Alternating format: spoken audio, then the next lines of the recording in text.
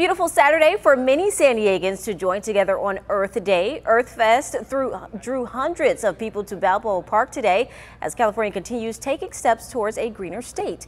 ABC 10 News reporter Natalie Chuck went there to find out how people in our community are taking care of planet Earth.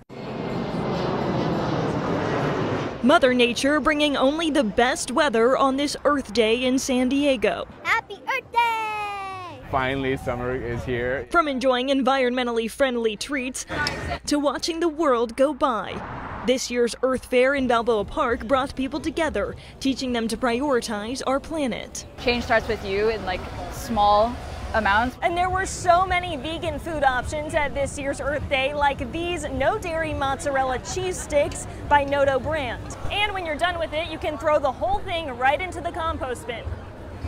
Instead of taking away the life of food, we keep it living to preserve it. Co-owner of Alive Ferments, Nicolo Freschetti, started making these fermented concoctions after working in a big-name grocery store. The amount of waste that they produced was just insane. They would throw away perfectly edible vegetables, but we had the chance to grab some to take home, but sometimes it was like shopping carts of them. But a bill passed in California in 2016, now in effect, works to reduce this kind of thing. SB 1383 requires cities to conduct education and outreach on organics recycling to all residents. The city of San Diego began rolling out these compost bins back in January. It's so satisfying when you have your own earth you made after a year and you make your own garden.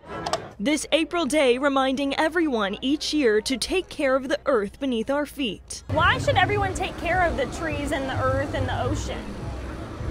Because they help us grow food. The moment you let earth breathe for a second, it'll go back to normal. In Balboa Park, Natalie Chuck, ABC 10 News.